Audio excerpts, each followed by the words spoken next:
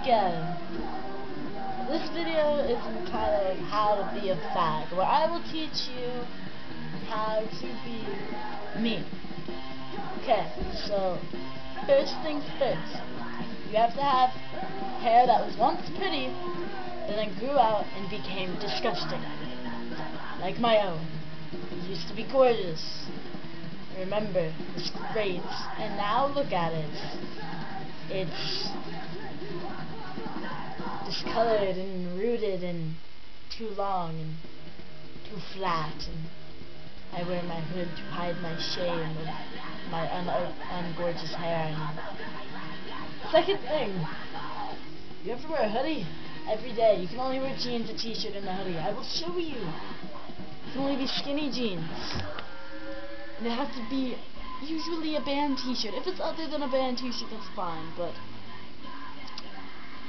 it has to be cool. You have to either get it at Zumiez or Hot Topic, just like me. If it's not a band t-shirt, that is.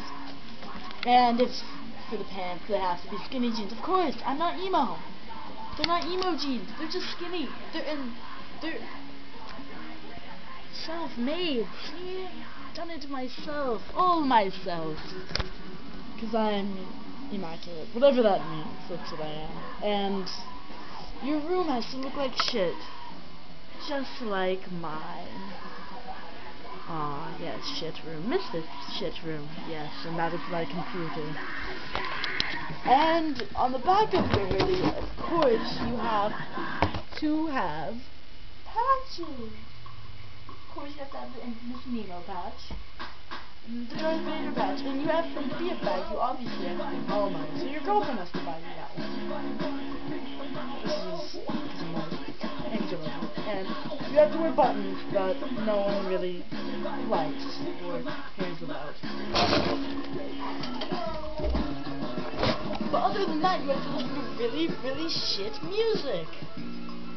Such as Aiden, they're from Seattle, and Alkaline Trio, and Between the Buried and Me, and Boys Night Out, and Dresden Dolls. And you have to listen to everything.